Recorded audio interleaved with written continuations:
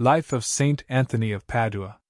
From The Seeker of the Lost, Saint Anthony of Padua, by Elaine Woodfield. His name was Fernando de Bouillon, and he was born in Portugal in 1195 on the feast of the Assumption of the Blessed Virgin Mary into heaven. He came from a wealthy and noble family, and one of his ancestors was a Crusader king. Fernando's father was the governor of Lisbon, Portugal's most important city, and Fernando was the heir to this governorship. Fernando's mother taught him a great love and devotion to our Blessed Mother. Growing up amid great wealth, Fernando was intelligent, handsome, kind, and virtuous. He was well liked and had many friends. But he was hearing another call for his life. While he was trying to decide what course to take for his life, he paid a visit to a church that was dedicated to Our Lady. He knelt on a marble step and gazed at the tabernacle, praying to Jesus in the Blessed Sacrament. All of a sudden, a horrible demon appeared before him. What should he do? Calmly, Fernando bent down and traced the sign of the cross on the marble step with his fingertip. The demon vanished at once.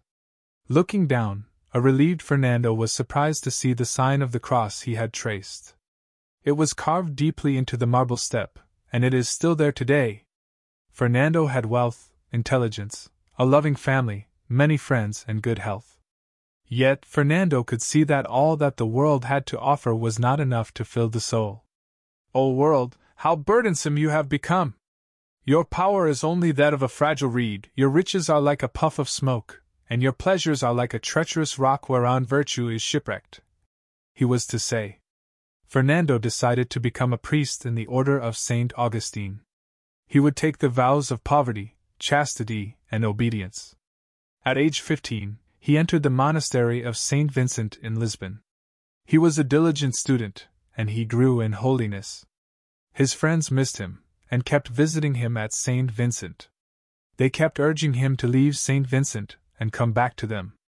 Fernando knew that he could not return to the worldly life. To remove this temptation, he asked to be transferred. At age 17, he moved to the Abbey of Santa Cruz in Coimbra, about 100 miles from Lisbon. He spent the next 8 years of his life at Santa Cruz, and there he grew in virtue. He was an excellent scholar.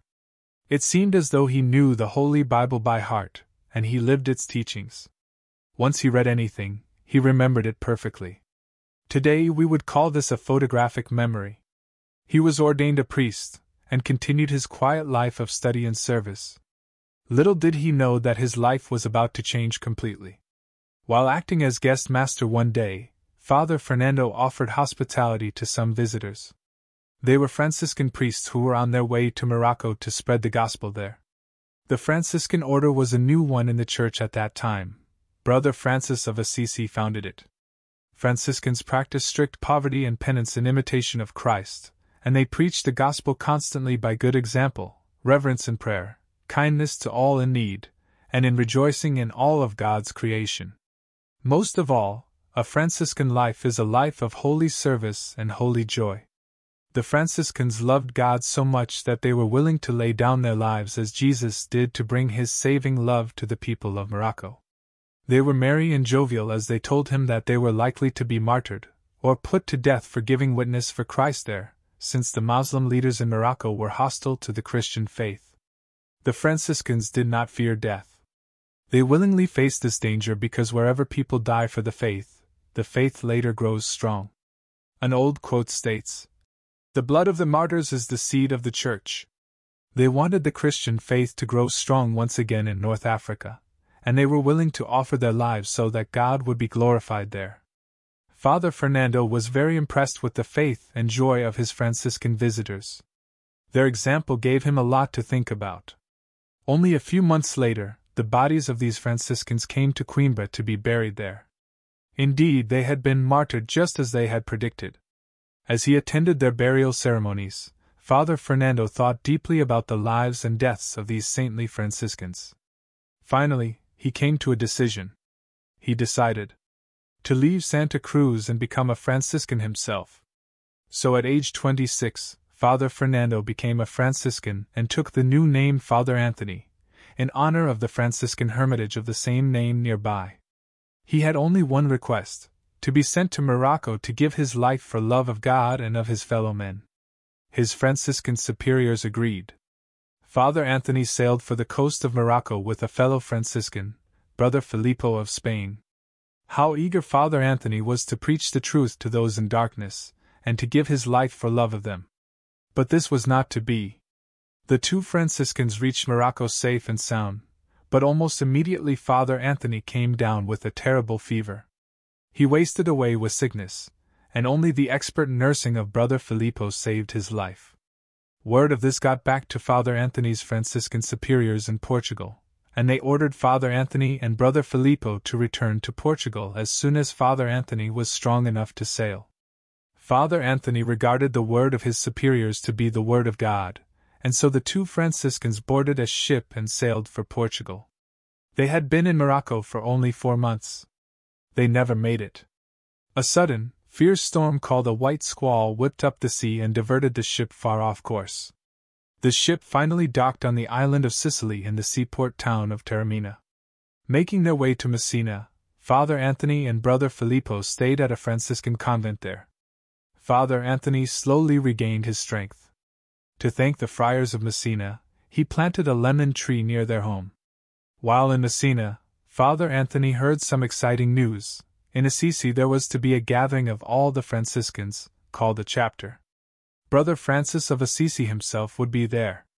Father Anthony wanted to meet him very much, and to offer his service to the founder of the Franciscan order personally. So, he journeyed to Assisi with Brother Filippo and the other Franciscan friars from Messina. The chapter began on May 30th, 1221. It was very inspiring for Father Anthony to see Franciscan friars from all over the world all assembled together in one place. Best of all for him was to see Brother Francis himself. But did they actually meet one another? No one knows for sure. Brother Francis was ill, and had only a few short years to live. Father Anthony was still recovering from his illness, and he looked very frail. It is possible that due to the ill health of both men, they did not actually meet. One of the purposes of a chapter meeting is to determine the new directions of service its members will take. For example, when it was announced that some Franciscan missionaries would be sent to Germany, 80 men volunteered to go there. Friars received new assignments to help the poor, to care for the sick, and to travel about preaching the gospel. Requests were made, needs were met, assignments were set in motion, and it seemed as though everyone there received a new assigned task.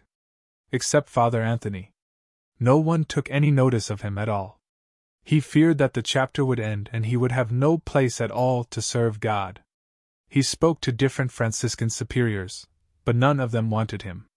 He even offered to work in the kitchen cooking for the other friars, since he knew that any task done for the love of God was pleasing to him. But the superiors took one look at the frail young man and told him no. Finally, Father Anthony found Father Gratian, who was the provincial, or superior, of the area around Bologna in Italy. "Are you a priest?" Father Gratian asked him. "Yes, I am," answered Father Anthony. Father Gratian thought for a moment. "Yes, I can use you as a chaplain to some friars who live in a hospice in the mountains." So for nearly a year, Father Anthony lived in the mountains with the Franciscan brothers and said Mass for them every day.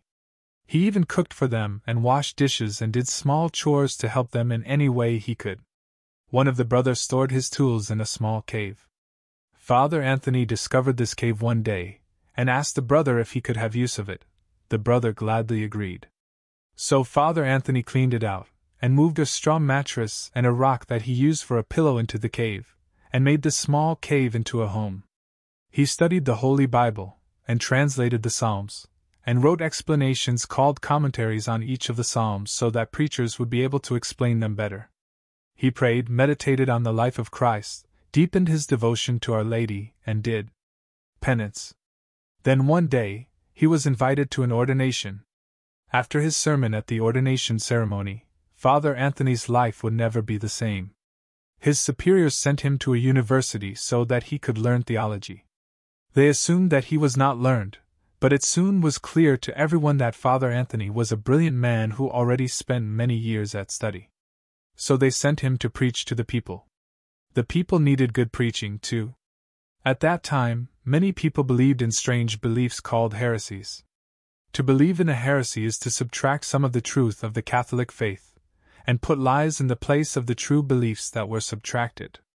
The heresies of Father Anthony's day had many different names, but they taught many of the same foolish things. These are some of the lies and foolish beliefs the heresies taught. All created things, including people, were evil. Only an elite few people were going to heaven. No one was responsible for his actions, and no crime of any kind should be punished. People should do whatever they wanted. These heresies ever taught that Jesus did not become man at all. These false beliefs had dreadful results. Because of these false beliefs, daily life was in a frightful, fearsome state for most people. No one was safe on the street or in their homes. Because parents deserted their children and spouses deserted each other, family life was in an appalling state. Bands of marauders roamed the countryside, robbing and beating and sometimes killing people. Crops were burned, and buildings and homes were destroyed. Priests were murdered and churches were ransacked. People quarreled with one another and fought and took revenge for trivial reasons. Wealthy people shamelessly mistreated the poor, because they knew that they would not be punished for anything they did. The police and the army did nothing to fight for the right or help the weak and the helpless. This disorder spread through entire sections of France, Italy, and beyond. What these people needed was to hear a preacher speak the truth to them. Father Anthony was the perfect man for the job. He and another Franciscan friar walked from town to town throughout Italy and southern France, preaching the gospel in each place. The results of his preaching were spectacular. The town of Padua, later to become Father Anthony's home, was a typical example. It was a disordered, crime-ridden town, full of theft and quarrels. Father Anthony went to the church and began to speak. One by one, people left their homes and businesses and drifted to the church to hear the new preacher. So many came that Father Anthony moved to the town square because the church was not big enough to hold all the people who wanted to hear him speak. Father Anthony's appearance was ordinary, and his words were just the good common sense of the gospel. Father Anthony was short and a bit round, and his face was full of gentleness and compassion. He spoke in a pleasant voice, but somehow even the people far in back of the crowd could hear him speak clearly and loudly. His words were understood clearly by the most learned and by the most simple people. His words cut them to the heart, and made them very sorry for their sins. He reminded them of the love of God and the duty we have to act according to the teachings of Jesus. Hell was the destination of those who had turned their backs on God, but heaven was the reward of the just. Turn back to God before death comes and it is too late, said Father Anthony. The result of his words was extraordinary. Thieves went home and brought the goods they had stolen to the town square and laid these stolen goods at the feet of Father Anthony, who saw to it that they got back to their rightful owners. People who had quarreled for years forgave one another and embraced, weeping, in front of Father Anthony. People who had deserted their families came back to them to ask forgiveness and to start a new life together. People jammed the churches to go to confession, and willingly waited long hours and long lines in order for Father Anthony to hear their confession and give them absolution for their sins. Everywhere people did penance and made restitution for their sins. And they begged him to stay with them and preach to them some more. In time, the town completely changed. Gone were the quarrels and the crime and the selfishness. In their place were justice and right and kindness. Father Anthony moved on to another town, and another, and another. When he entered a town, all the businesses, schools, and courts would close, and everyone would assemble to hear Father Anthony speak. Soon, the entire region was transformed. When Father Anthony was present, the extraordinary became ordinary. Miracles and wonders seemed to accompany him like a blessed shadow. Sometimes even the sight of him would cause sinners to repent of their sins in tears of relief. This is because of Father Anthony's goodness and virtue. Truly honest persons possess a harmonious and pleasant demeanor. Nothing reproachable can be found in their actions, nothing inappropriate in their words, nothing indecent in their manner. Being spontaneous and respectful, their behavior wins the admiration and goodwill of all, said Father Anthony. He was speaking to the people to encourage them in the pursuit of honesty, but he could have been describing himself. One sinner came to him in the confessional. He was so ashamed of his sins that he could not name them out loud. Father Anthony told the man to write them on a parchment and bring it to him. The man was able to read them from the parchment, but a strange thing happened. As he read each sin aloud to Father Anthony, it disappeared from the parchment. As Father Anthony gave the man absolution, the man noticed that the parchment was completely blank now. If you offend or hurt Christ by sinning grievously, as soon as you offer him a flower of regret or a rose of sincere confession, he immediately forgives your offenses, forgives you your sins, and hurries to embrace you and kiss you, Father Anthony said to sinners. A huge crowd gathered in the town of Limoges to hear Father Anthony preach. All of a sudden, huge black clouds rolled in, and some of the people prepared to leave before the storm broke. "Fear not," said Father Anthony. "The storm will pass you by." So everyone stayed. Father Anthony preached, and the storm raged. But it left the crowd alone. When Father Anthony was finished and the people walked home, they noticed that all the land around the area where they were had been flooded with rain, and hailstones covered the ground. It was just as Father Anthony had said. During his preaching, not one person had been touched by the rainwater of the storm or by the hailstones.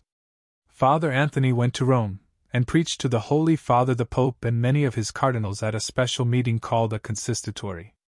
The cardinals were from all over the world, and they spoke many different languages, such as French, German, English, Greek, Latin, and the Slavic languages.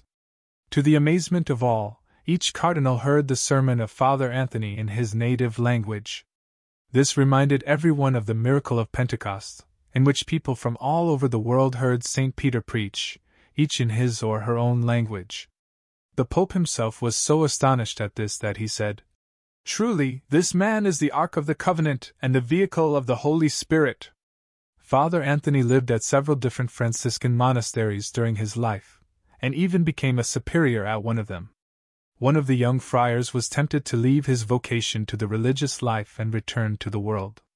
He crept into Father Anthony's room and stole a valuable book, his translation and commentary on the Psalms. The young friar then ran away with the stolen book. How strange to steal a holy book! Perhaps he was going to sell it for some money. Father Anthony somehow knew what was going on, and he prayed for the young friar. Coming to a bridge in the darkness, the young friar tried to cross it. All of a sudden, he saw an enormous dark monster who threatened to kill him if he took one step closer.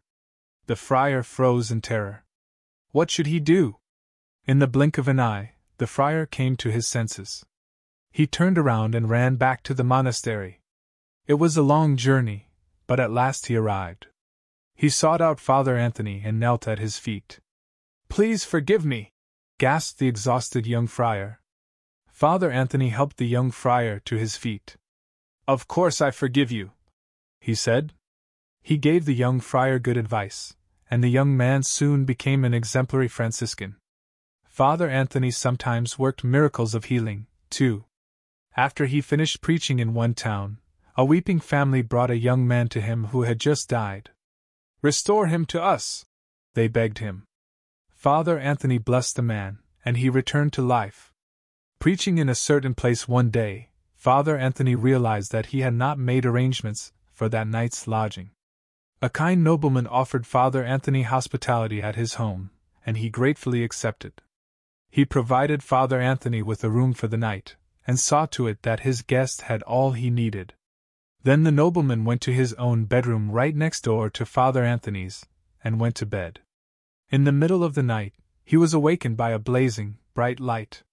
Fearing that his home was on fire, the nobleman raced into the hallway, but he did not find a fire. He saw that the bright light was coming from under the door of Father Anthony's room, and he could hear the sound of voices within. The curious man went over and looked through a crack in the door into Father Anthony's room.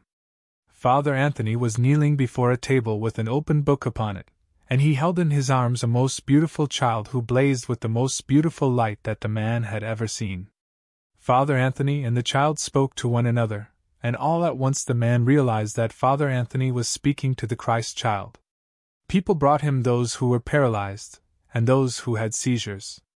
These diseases were impossible to cure, but he cured them completely by blessing the sufferers with the sign of the cross. Sometimes, Father Anthony had to take drastic action. The town of Rimini was in a dreadful state due to the crimes of the heretics, or faithless people. Father Anthony preached to the people for many days, using many examples from Scripture to convince the people to give up their crimes and come back to the light of faith. But the people were stubborn and would not come back to faith in Christ. They even refused to listen to Father Anthony anymore. So Father Anthony prayed, and he received an inspiration from God. He walked to the mouth of the nearby river, which flowed into the sea, and he stood on the sandy bank between the river and the sea. Some of the curious townspeople followed him, just to see what he would do. Raising his voice, he called to the fish, "You fishes of the sea and river, listen to the word of God, since the faithless heretics refuse to hear it." Then an amazing thing happened. An enormous crowd of many-colored fish swam toward the bank from the sea, and another crowd of fish swam in from the river. With slow, graceful strokes of fins and tail, large fish came and placed themselves in the deep water in front of Father Anthony. Medium-sized fish swam in briskly, and smaller fish hurried in. All the fish arranged themselves in order, the smallest fish near the shore, the largest fish in the deeper water and back, and the medium-sized fish in the middle. As more and more fish arrived, they each found a spot to stay, and each remained in its place calmly and in perfect order. Each fish raised its face out of the water, and gazed at Father Anthony, peacefully waiting for his words to them. The scales of the fish shimmered rainbow colors in the light. No one had ever seen such an orderly gathering of fish before. Attracted by the amazing sight, more and more of the townspeople came to watch. Father Anthony began to speak. "My brothers the fish, you should give as many thanks as you can to your Creator who has granted you such a noble element as your dwelling place, so that you have fresh and salt water, just as you please. Moreover, He has given you many refuges to escape from storms. He has also given you a clear and transparent element, and ways to travel, and food to live on. Your kind Creator also prepares for you the food that you need even in the depths of the ocean. When He created you at the creation of the world, He gave you the command to increase and multiply, and He gave you His blessing. Later during the flood, when all the other animals were perishing, God preserved you alone without loss. He has also given you fins so that with that additional power you can roam wherever you wish. It was granted to you, by order of God, to keep alive Jonas, the prophet of the Lord, and to cast him onto dry land safe and sound on the third day. You offered the tribute money to our Lord Jesus Christ, when as a poor man he had nothing to pay the tax. You were chosen as food for the eternal King, our blessed Lord Jesus Christ, before His resurrection and in a mysterious way afterwards. Because of all these things you should praise and bless the Lord, who has given you so many more blessings than to other creatures." In this way, Father Anthony continued to preach to the fish. As he preached, more and more fish came and took their orderly places to listen to him. As they heard his words, the fish opened their mouths and nodded their heads in reverence to God. They were praising God as much as they could. Seeing the reverence of the fish, Father Anthony exclaimed, "Blessed be the eternal God, because the fishes of the waters give God more honor than heretical men, and animals lacking reason listen to His word better than faithless men." More and more of the people of Rimini gathered to witness the miracle and to hear the words of Father Anthony.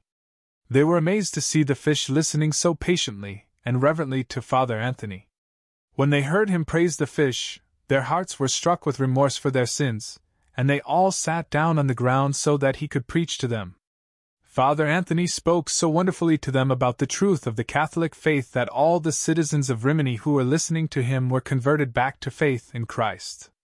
They begged him to stay with them for a few days and preach to them some more, and he promised that he would. So he dismissed the people for the day, and they returned home rejoicing, confirmed in the faith. Then Father Anthony dismissed the fish and gave them God's blessing. They all departed, each swimming back to its home. They expressed their rejoicing by diving and leaping and soaring in and out of the water on their way. Father Anthony had special compassion for sinners. After living for many years in open defiance of God, some of them were so ashamed of their sins that they doubted that they could partake of God's mercy. Some were afraid to approach God and ask His forgiveness after a lifetime of crimes. But Father Anthony knew what to say to them. Poor sinner, why despair of thy salvation, since all here speaks of mercy and of love? Behold the two advocates who plead thy cause before the tribunal of divine justice, a mother and a Redeemer Mary, who presents to her Son her heart transfixed with the sword of sorrow, Jesus, who presents to his Father the wounds in his feet and hands, and his heart pierced by the soldier's lance. Take courage! With such a mediator, with such an intercessor, divine mercy cannot reject thee. These words gave courage to many converted sinners, and started them on the path toward heaven. But some people just would not change their ways. There was a man in the town of Florence who was a miser. He gathered more and more money for himself and hoarded it. He turned a deaf ear to the poor and needy, and lived only to accumulate more and more money. Finally, he died, and Father Anthony preached at his funeral on these words of Jesus found in the Bible. Where your treasure is, there your heart is also. All of a sudden, in the middle of the sermon, he saw a vision of the rich man in hell. He said to the relatives and friends of the man, "The rich man is dead and his soul is in torture. Go open his coffers and you will find his heart." They hurried to the rich man's house and opened his treasury. Lying there, half buried in pieces of gold, was the beating heart of the dead man. Father Anthony knew how to put riches in their proper place. Earthly riches are like the reed. Its roots are sunk in the swamp, and its exterior is fair to behold, but inside it is hollow. If a man leans on such a reed, it will snap off and pierce his soul, and his soul will be carried off to hell, he said. Father Anthony was willing to go to any lengths to save a soul. In the French city of Bourges lived a merchant named Gillard. Gillard was a decent man, but he was opposed to everything that the Catholic Church teaches. He heard the preaching of Father Anthony many times, but yet still did not believe. He had a special difficulty believing in the real presence of Jesus in the Blessed Sacrament. How is this possible? He asked, and would not believe. One day, he approached Father Anthony with an offer. "Father Anthony, if you could prove to me the truth of the real presence of Jesus in the Blessed Sacrament with some outward sign, with something I could see, then I will embrace your church and all its beliefs." "Do you accept?" asked Gillard. "I accept," said Father Anthony. "I have a mule that I will keep under lock and key for 3 days," said Gillard. "During the 3 days I will feed him nothing at all, and then I will bring him to the town square. I will approach him with a measure of oats for him to eat, and you will approach him with a monstrance holding your blessed sacrament, which you say is the true body of Christ, the Son of God. If he ignores my oats and kneels in worship of your blessed sacrament, then I will accept all that your church teaches and become a Catholic." So for 3 days, Gillard gave no food to his trusty mule, which became hungry indeed. Father Anthony fasted and prayed during the same 3 days, for he knew that the salvation of a precious soul was at stake. Gillard and his friends ate and drank and joked about the defeat that was sure to come to Father Anthony in the town square. And all the townspeople talked among themselves, and wondered what would really happen. Finally, the day of decision arrived. The town square was crowded with people who were curious to see what would take place. Gillard finally arrived, leading his mule to the front of the square, followed by his friends who were laughing and joking. Then Father Anthony walked into the square carrying the monstrance, which held the blessed sacrament. All of a sudden, the curious crowd hushed. Father Anthony walked slowly and reverently, his eyes downcast in prayer. Following him was a huge throng of people who were singing hymns softly and praying quietly. The mule was brought forward to stand in front of everyone. Gillard brought out the oats, and offered them to the hungry mule. At the same moment, Father Anthony stepped forward with the monstrance, and he spoke to the mule. "In the name of thy Creator, whose body I, though unworthy, hold in my hands, I enjoin and command thee, O being deprived of reason, to come here instantly and prostrate thyself before thy God, so that by this sign unbelievers may know that all creation is subject to the Lamb who is daily immolated upon our altars." The hungry mule did not turn to the oats at all. It turned toward Father Anthony and walked up to him. It bent its knees and knelt down in front of the monstrance in an attitude of adoration, remaining there for a long time. The faithful people rejoiced, sinners repented and came back to the faith, and the unbelievers ran and hid. Gillett nodded slowly in recognition of what had happened. "I will become a Catholic," he said without hesitation. Not only Gillett but his whole household joined the church.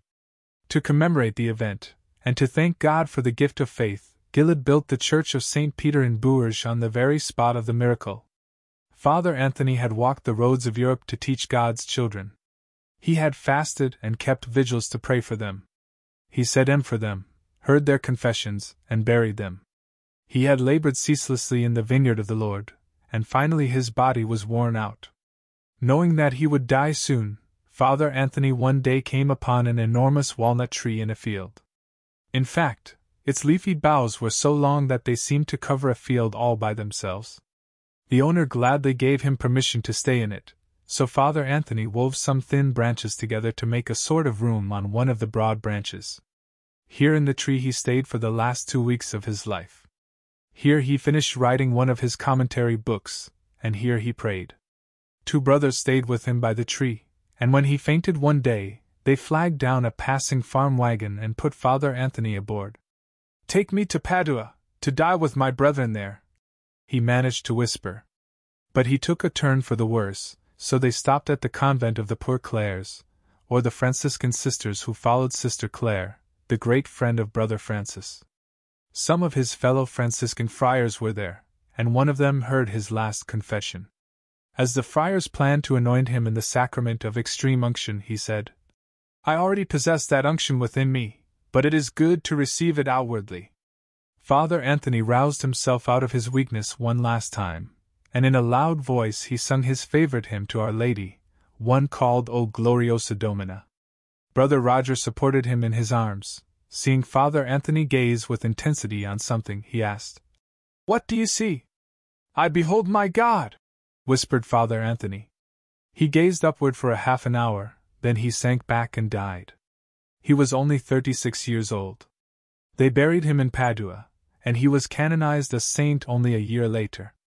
Saint Anthony made plans all his life, like we all do, but few of his plans worked out. Instead, he accepted what happened and moved forward in a new direction. For example, he planned to stay at Santa Cruz with the Augustinians, but became a Franciscan instead. He planned to preach to the people of North Africa, but he accepted his sickness instead. He planned to sail back to Portugal, but landed in Sicily instead. He planned to serve the Franciscans in an active way, but he was assigned to an out-of-the-way hospice in the mountains instead. He planned to remain silent, but preached a sermon when he was asked to do so. He went to great lengths to save souls, and wore himself out and died doing so. God was so pleased with Saint Anthony's abandonment to his providence that he seems to grant all of the prayers he makes on our behalf. This is why Saint Anthony is called upon to intercede for us so much. Even the lemon tree he planted at Messina is still bearing fruit centuries later. Saint Anthony is the patron saint of sailors, and farmers call upon him to bless their seeds, their land, and their crops. Parents call upon him to ensure the safety of their children, and travelers call upon him to make their journeys safe and successful. To the poor and hungry, he provides ready help, and many of the sick who persevere in prayer to him are made well. Young women ask his prayers to help them find good husbands. Most of all, Saint Anthony is known for finding lost things. What he is best at is finding lost souls. Miracles worked during the life of Saint Anthony, by B. Lockwood Ingersoll. The miracle of tongues. Among the saints of the Church, few are better known than the great Saint Anthony of Padua. Endowed with great natural gifts, enjoying excellent health, a powerful voice, combined with real eloquence, an admirable delivery, a perfect knowledge of the Scriptures and theology, he was, soon after his ordination, sent to preach in France, Italy, and Portugal. Although in his youth he had never spoken anything but Portuguese, he, like the apostles after Pentecost, received that wonderful gift of tongues, which not only enabled him to preach even with eloquence in French and Italian, but to make himself understood by people from all parts of the world. An instance of this may be given. When ordered by the Holy See to preach the Lenten sermons at Rome, he was perfectly understood by the immense multitude from all nations, whom the renown of his great sanctity and marvelous gifts had attracted. This same gift was of most frequent occurrence during his missionary career. Dumb animals obey the saint. There was near the monastery of the Friars Minor, at Montpellier, a large pool filled with frogs, whose perpetual croakings greatly disturbed the saint and his community. At last, wearied by this perpetual noise, he determined to put an end to it, and going to the pond, after blessing it, ordered the frogs to stop their croaking, which at once ceased, and the pond from that time was called St. Anthony's Pond.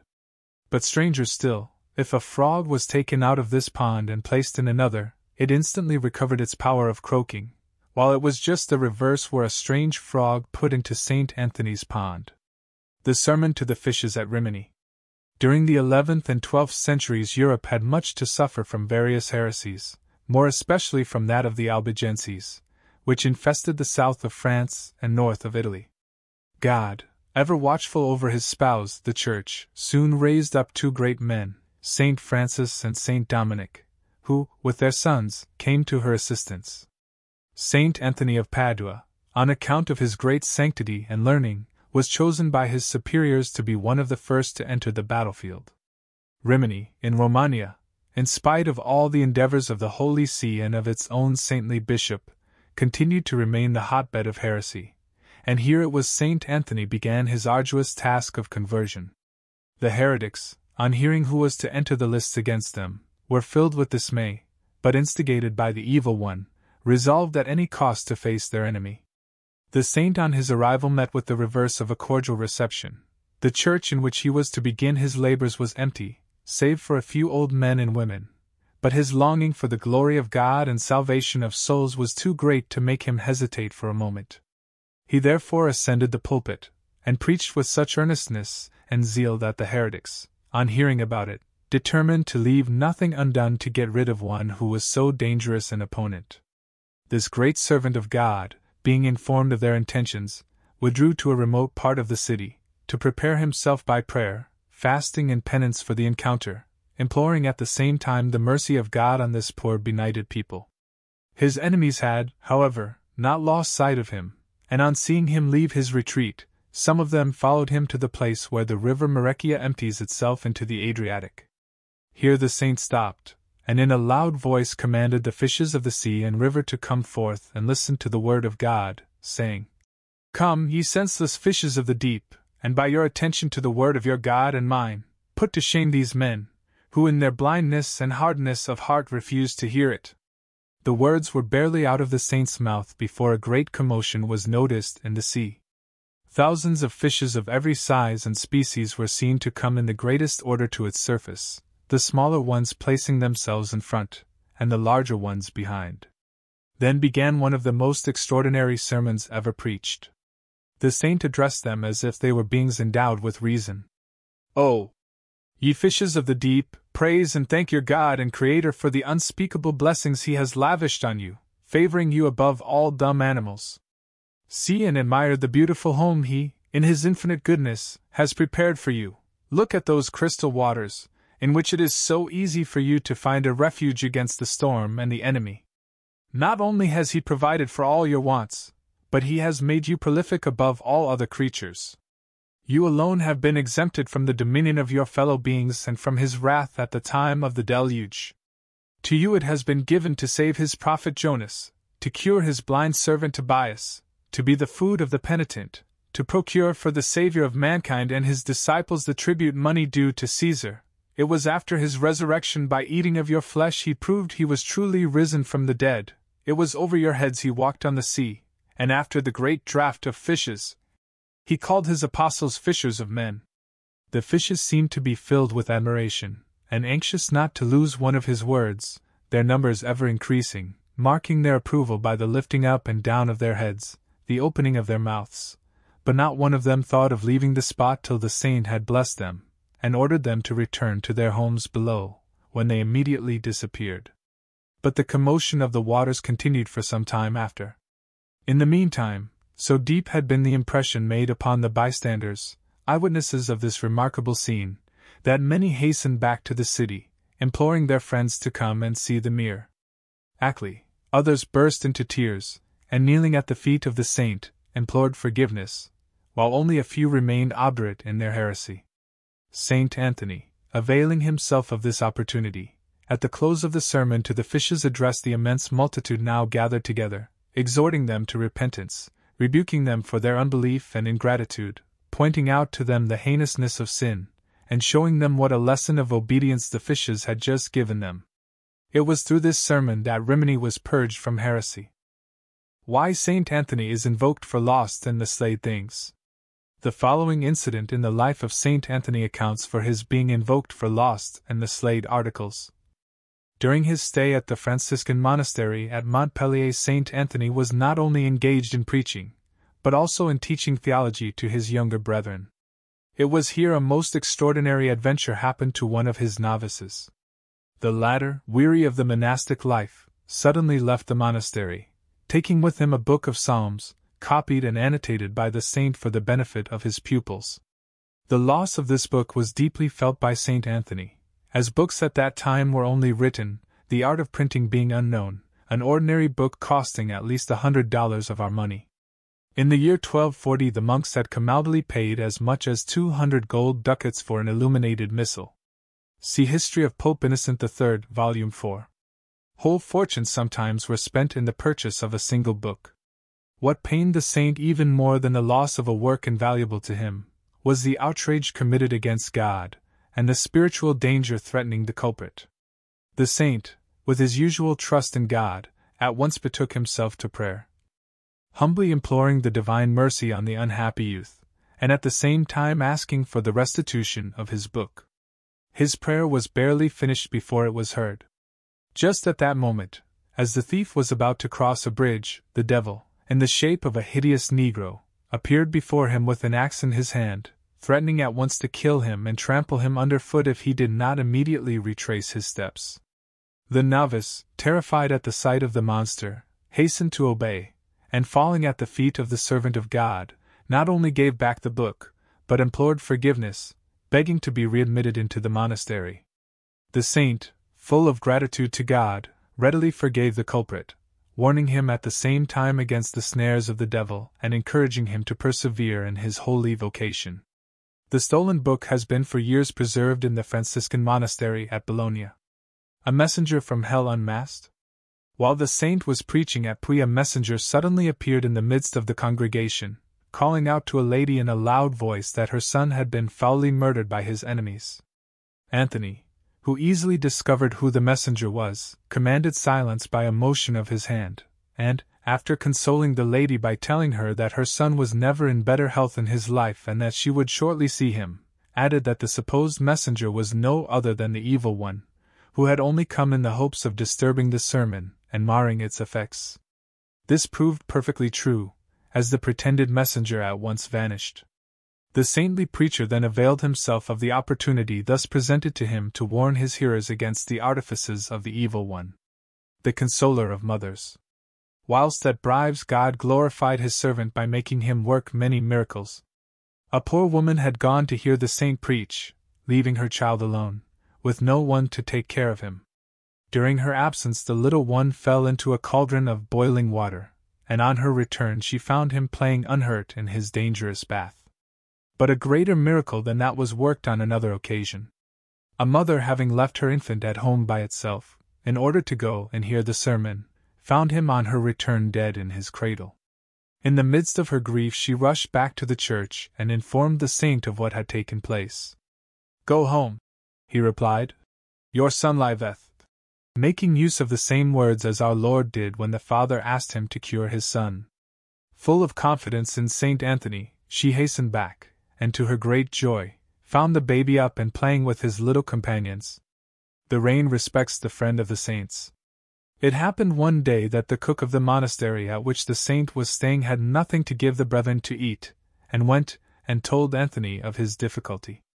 The saint at once went to see a pious lady he knew, begging her to have compassion on his brethren and send them a few cabbages. So great was the veneration in which he was held that she immediately, in spite of the inclemency of the weather, for it was pouring rain, ordered her servant to go into the garden and cut as many vegetables as the monks would require. The maid obeyed and took them to the convent, Notwithstanding the drenching rain, she returned home perfectly dry, and, full of admiration, said to her mistress, "When you want something done for Father Anthony or the other monks, do pray send me.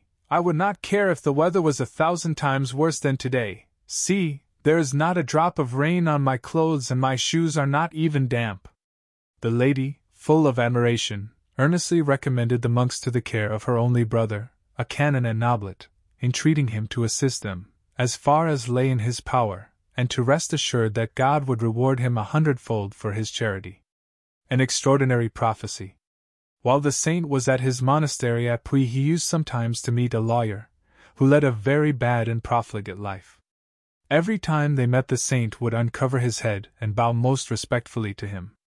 Thinking the servant of God was only laughing at him, the lawyer one day turned round and said to him, "If I did not fear the judgment of God, I would soon make you repent of insulting one who has never injured you, by thrusting my sword through your body." The saint replied that, far from having any intention of insulting him, he only bowed through a feeling of deep love and respect, for in thus saluting him he was saluting one who was to be a glorious martyr, and begged of him, when undergoing his tortures, not to forget him in his prayers. The lawyer for the time being laughed at what seemed to him to be a most unlikely thing. Strange to say, the prophecy was shortly afterwards fulfilled. A bishop started for Palestine, with the intention of converting the Saracens, and urged on by a secret impulse from heaven, the lawyer followed him. On his arrival he was suddenly filled with such a desire to convert the infidels that he himself at once began to preach the truths of the Christian religion to them, and point out the wickedness of Mohammedanism, which so enraged these fanatics that after making him a prisoner, and torturing him for 3 days, they put him to death. When about to die, he revealed to those present how the saintly Father Anthony had predicted his martyrdom, declaring at the same time that a great prophet had risen in their midst. Saint Anthony, the consoler of persecuted women. Saint Anthony always took a great interest in women in distress, or persecuted, and they therefore look on him as their special protector. Among those who, owing to the sanctity of the Franciscans, held them in great veneration and aided them in their daily wants, was a lady who suffered much from a jealous and irritable husband. One evening, after finishing some work and making some purchases for the brothers, finding it too late to take them to the monastery that night, she took them home with her. This so greatly roused the anger and jealousy of her husband that, not content with loading her with reproaches, he pulled almost all her hair off her head. The poor woman was naturally greatly hurt at such treatment, but full of confidence in her good Father Anthony.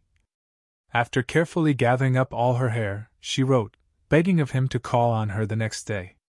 Her trust in the saint was not misplaced. After hearing her story, he immediately on his return to his monastery, summoned his community together, and begged of them to unite with him in praying for their benefactress. These prayers were not in vain, for before they were finished the pain left her and her head was covered with hair, as if nothing had happened. The sight of this miracle was not only the means of converting her husband, but also of making him a great benefactor to the monastery. Truth from the lips of a little child. Saint Anthony, when traveling through Romagna, not only visited Padua, but also Polsine and Ferrara. He remained some time in the last place, and worked a miracle as touching in its circumstances as it was beneficial in its results. A nobleman in that city had married a lady of remarkable beauty and highly gifted. Her rare talents, winning manners and accomplishments soon made her a general favorite in society. Which so incensed her husband and excited his jealousy that it was hardly possible for her to live with him, and their home became one scene of continual strife. The birth of a lovely boy, far from bringing peace to the unhappy couple, only increased the suspicions of the wretched father, who now, under the complete power of the evil one, determined to destroy both mother and child. Whilst he was thus fostering these evil thoughts in his mind, Saint Anthony came to preach a mission in this city, and the lady, like Susanna of old, came to this new Daniel, certain that she would through his intercession obtain the conversion of her husband. What follows will show how success attended the prayers of the servant of God. Not long afterward, whilst this gentleman and several others were talking together with the saint on the public square, the mother, as if inspired by God, sent the nurse to take a walk with the infant. At the sight of the child, the jealous husband bit his lips with vexation and anger. Saint Anthony, on the contrary, drew near the nurse and began caressing the child, asking him, as if in a joke, "Who is your father, my little one?" The bystanders smiled at this childish question. But the servant of God had an object in view, the justification of the innocent. The little babe, only a few weeks old, smilingly turning his face to where his father stood, replied in a clear voice, to the astonishment of all present, "There is my father!" Saint Anthony, putting the child into the arms of the now delighted parent, said, "Take the child and never again doubt he is your son, since he himself has told you so." The happy husband at once carried him home in triumph to his mother, and from that time peace and joy reigned in this favored household. The news of this event spread far and wide, and there is a memento of it to be seen sculptured in marble in the chapel of the saint at Padua. Broken goblet and running barrel. The Vicar General of the Franciscan Order, Brother Elias, on the death of the saintly founder, Saint Francis of Assisi, in a pathetic circular convoked all the superiors of the various provinces to attend a general chapter, in order to proceed to the election of his successor. It was probably in the autumn of A.D. 1226 that Anthony, accompanied by one of his brethren, went to Italy, passing through Provence in order to be present at this general chapter. On their way through Provence, they stopped to rest at one of the towns, in the house of a pious woman. She, being anxious to pay her weary guests as much respect as she possibly could, borrowed a splendid cut glass goblet from one of her neighbors for them to drink their wine out of. Unfortunately, the companion of the saint, wanting to examine it more closely, took it up in his hand and broke it. This was not the only mishap. The kind hostess, thinking only of the comfort of her guests, forgot to turn the tap of the barrel when she went to draw their wine, and on returning to the cellar found it had all run out. The saint, seeing how distressed she was by these misadventures, bowed his head in prayer, and to the great astonishment of the good woman, who was silently watching him, she saw the broken pieces of the goblet unite together, leaving no mark of breakage. Full of hope, she ran to the cellar, and to her great joy the barrel, which before the occurrence was half empty, was now filled with the most delicious wine. Saint Anthony, in his deep humility, at once continued his journey to Italy, so as to avoid the applause awaiting him as soon as the news of this fresh miracle got abroad. The carved capon. Saint Anthony was one day invited by a party of heretics to come to dine with them, in order, as they said, to give them the opportunity of laughing at his stupidity. He good-naturedly accepted their invitation. After sitting down to table, a large bat, such as are found in Sicily, was served up to him, with the request to carve it. When, without being the least disconcerted, he began to do so, they could hardly refrain from laughing aloud. But soon their laughter was changed into astonishment, for hardly had the saint begun to carve the wretched bird before it was changed into a magnificent capon, emitting the most delicious smell. This miracle so completely changed their hearts that they not only acknowledged the power of the servant of God, but renounced their errors and were received into the Church. The apparition of the Holy Child. The Friars Minor had no monastery within the walls of Padua, the nearest one, at Arcella, outside the city, being about 3/4 of an hour's walk. It often happened that, owing to the gates being closed early in the evening, it was impossible for the saint on account of his missionary work to return home. But he easily found a night's shelter among his friends, who were only too happy to have him for their guest. Tito Borghese, Count of Campos San Pietro, one of the saint's dearest friends, was among the few whom he honored the most with his presence. This nobleman had so great a veneration for him that he carefully noted down all that took place during his visits, even rising up at night to watch his guests through the keyhole. Once, when thus visiting him, he noticed an extraordinary light piercing through the chinks of the saint's apartments. Anxious to discover the cause of this, he drew near, and to his great surprise saw through the cracks of the door Saint Anthony holding a beautiful child in his arms, whom he was lovingly caressing. His host was first at a loss to understand how this lovely infant had entered the apartment of his guest, but soon discovered, through his majestic bearing and the rapture of Saint Anthony, that the child was no other than our divine Lord, who, under this form, had come to console, encourage and strengthen his faithful servant. The apparition lasted some time, then suddenly disappeared, leaving the room in total darkness. At once the saint rose from his prayers, and on going to his bedroom, knocked against his host in the dark. As if guilty of a crime, he entreated his friend not to betray his secret. During the lifetime of Saint Anthony the Count faithfully kept his word, but after his death, with tears streaming down his face, he gave a minute account of everything that had taken place. The heavenly light, of a bluish color, issuing forth from the divine child, although brighter and more beautiful than the sun, did not dazzle the eye, whilst at the same time the heart was filled with unutterable joy. He, moreover, declared that the Holy Child himself had informed the saint, by pointing to the door with his finger, that he was watched, but that Saint Anthony appeared to pay no attention to this, as if anxious not to deprive his friend of this heavenly consolation. He furthermore added that the Holy Child was standing on the breviary of the saint. This apparition has been so frequently mentioned by old historians that its veracity cannot be doubted. It is for this reason Saint Anthony is usually represented with the Holy Child standing on his breviary. Where thy treasure is, there also is thy heart. Among the many vices infesting Florence, usury was the one against which the saint waged the greatest war. Saint Bonaventure himself relates an occurrence which took place in that city, and of which Saint Anthony availed himself in one of his sermons to illustrate how severely God punishes that vice. A rich usurer died, and whilst the saint was in prayer God revealed to him that this man's soul was in hell on account of his unjust dealings with others. An immense crowd of people had gone to hear the saint preach the funeral sermon. He at once, on ascending the pulpit, began by pointing out the heinousness of the sin of usury, declaring that usurers in their thirst for gold were the enemies of mankind, desiring nothing so much as war, famine, pestilence, and so forth, so as to enrich themselves at the expense of others, and satisfy their craving for those riches in which their happiness alone consisted.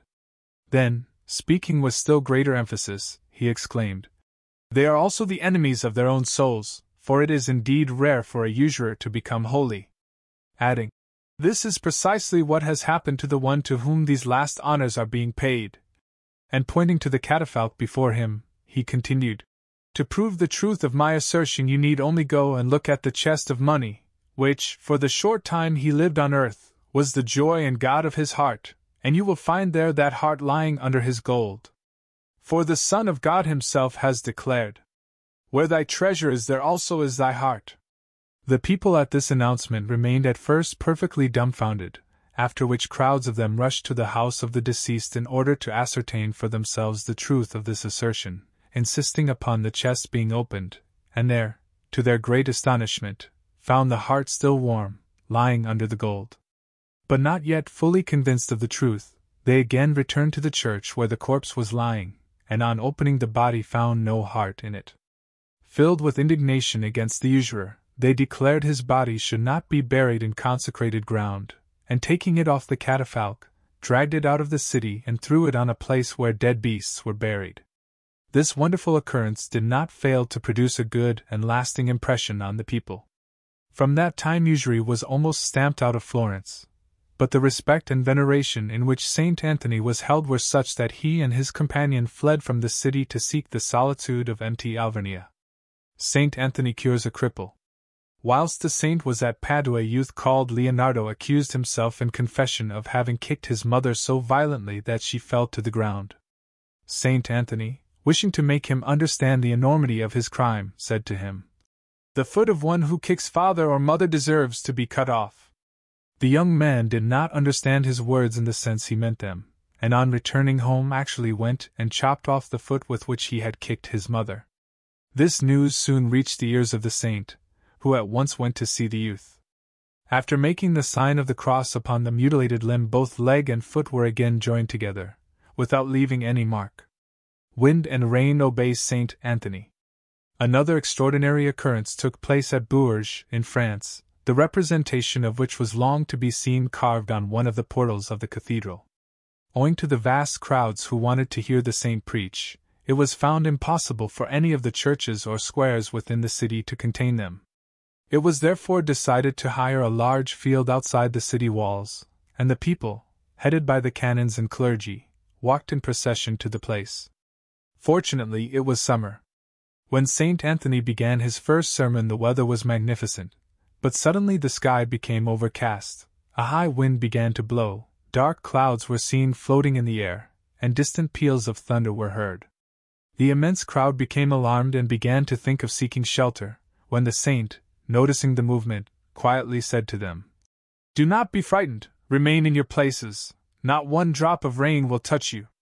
Full of confidence in his words, not one left, and St. Anthony continued his sermon in the midst of a most terrific hail and thunderstorm, and neither the saint nor his vast congregation received one drop of rain.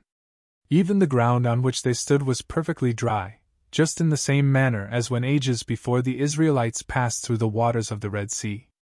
At the sight of the miracle, a hymn of praise and thanksgiving to that God whom the rain and winds obeyed burst forth from the lips of all those present, who were also filled with still greater respect and veneration toward one whom God so highly favored. Cure of a paralyzed child. One day after his sermon, as the saint was hurrying back to his monastery, in order to avoid the applause of the multitude, he was stopped by a man carrying in his arms a little girl, both of whose feet were paralyzed, so that it was impossible for her to walk. Besides this, she suffered from epileptic fits of extraordinary violence. The unhappy father, full of confidence in the saint, determined to ask his assistance, and kneeling at his feet, holding the little one in his arms, implored him to bless her. Filled with pity for the unhappy parent, St. Anthony immediately did as requested. On his return home, the poor man, certain his child was cured, placed her on the ground, making her stand, holding by the rail of a bench. Shortly afterward, when she began to take a few steps, he gave her a stick, but soon that was discarded, and Padavana, full of glee, was seen running about the room, perfectly cured. From that time she never suffered either from epilepsy or paralysis. These wonderful cures were almost of daily occurrence, so that the same thing could have been said of the saint as of our Lord. He went about doing good and curing all.